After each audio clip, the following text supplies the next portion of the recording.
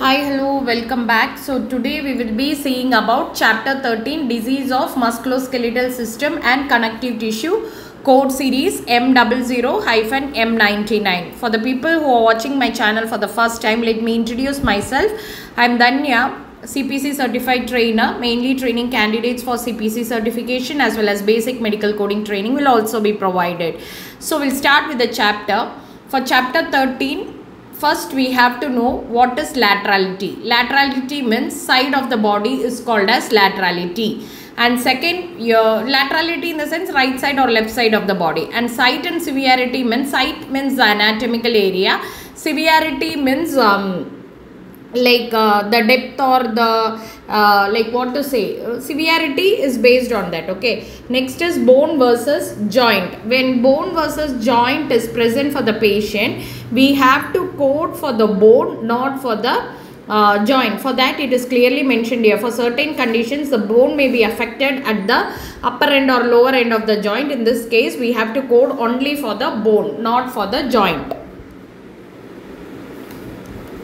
So the next guideline is coding of pathological fracture. Pathological fracture are of two types, traumatic and pathological.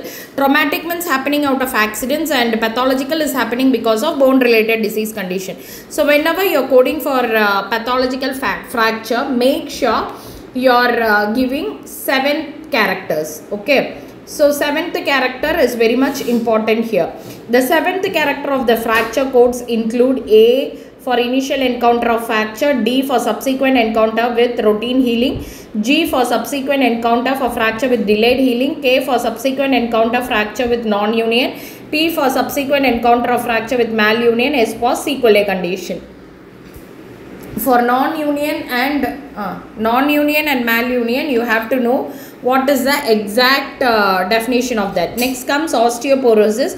Osteo means bone, porosis means hole. So if hole is happening in the bone, that condition is called as osteoporosis. Whenever we are coding for osteoporosis, we have to check whether it is with pathological fracture or without pathological fracture. If it is with pathological fracture, code M80. If it is without pathological fracture, code M81. So osteoporosis without pathological fracture. In this case, I told you already, we have to code M81. So whenever we are coding for osteoporosis without pathological fracture, you have to check whether the patient have any history of healed osteoporosis fracture. If there is a history of healed osteoporosis fracture, then second code should be assigned for personal history of healed fracture, that is Z87.310.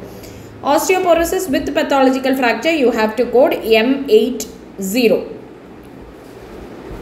M80 should be assigned.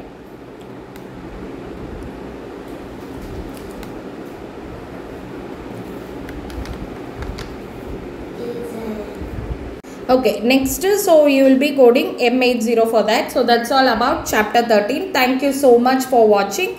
And if you haven't subscribed my channel, please do subscribe. And if you find it useful, please do share it with your friends also. And please make a note of all the things, all the guidelines whichever is taught, and make sure you're working out question paper for all these chapters. Then it will be easy for you at the time of CPC exam as well as for your interview. Thank you.